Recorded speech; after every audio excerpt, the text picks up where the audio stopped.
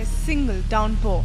The rain lasted for close to 4 hours, and this was what Delhi and its neighbouring areas were reduced to. Severe waterlogging at major points across the city, bringing traffic to an agonizing crawl and causing massive traffic jams. We got stuck up in traffic from last 1 hour. Please stop this rain. Too much of traffic, is waterlogging everywhere. It's like 4 feet water everywhere. The rain did not spare Delhi's internationally acclaimed IGI airport also, flooding it in a matter of minutes, though fortunately flights were not affected. The city's lifeline, the metro, too was hit. Waterlogging forced South Delhi's Malviya Nagar station to be shut for a while. However, the PWD had a ready explanation, maintaining it's been doing all it can to prevent widespread disruptions. According to a statement issued by the PWD Minister Rajkumar Chauhan, local factors such as polythene and garbage getting stuck in drains play a major role in reducing the capacity of stormwater drains. We have deployed our manpower to take care of such exigencies. It has no explanation, however, for the reason that experts give for chaos that visits the capital year after year when the rain comes. Improper road surfacing, choked inlet points of storm drains, massive construction of roads, flyovers which have damaged the alignment of drains. An NGO which has filed a PIL against waterlogging last year says it's lack of accountability that's responsible for the mess year after year. Everything is so topsy-turvy. Neither magistrate want to do their work, which they have been assigned to do, nor the MCD wants to do their work. When there are 60,000 sweepers, I do not understand why they are not doing.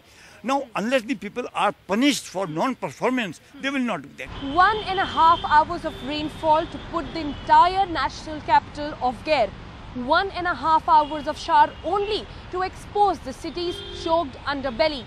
Waterlogging seen not just on roads, but in houses, even metro stations. Traffic jams like these across the city.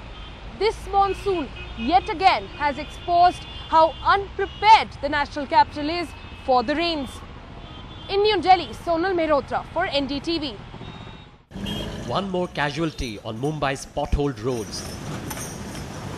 The axle of Yadav's auto rickshaw snapped, costing him his day's earnings. Luckily, he survived.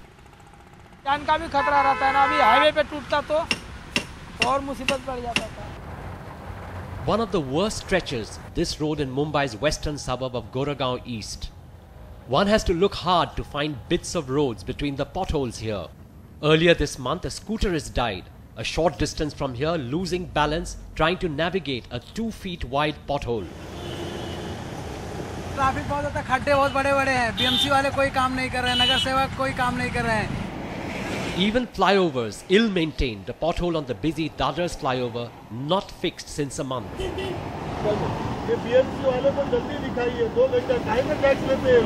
Every year the BMC promises citizens of Mumbai pothole free roads.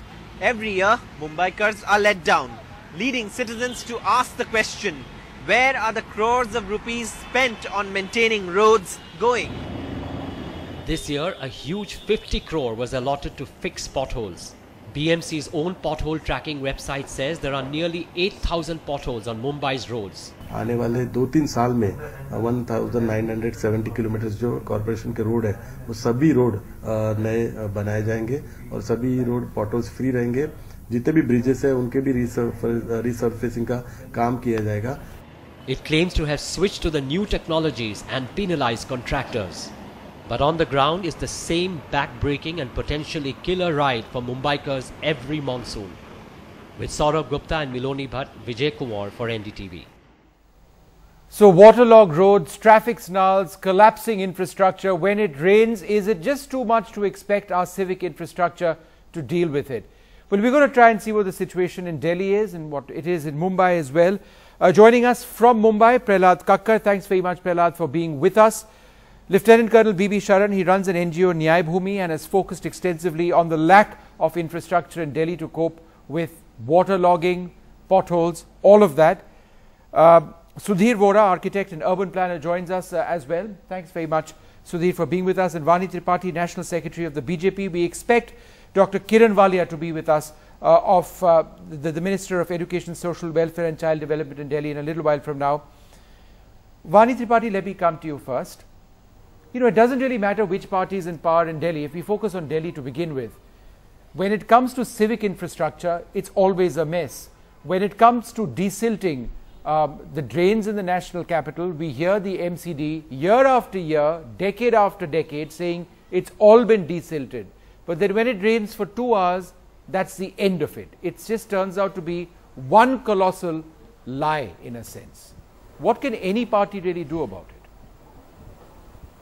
No, really, I mean, Vishnu, I must put this in perspective of what horrific memories today what happened in Delhi with the waterlogging. I was myself stuck on the road for 4.5 hours, and it actually brought me horrific memories of the deluge which happened in Mumbai.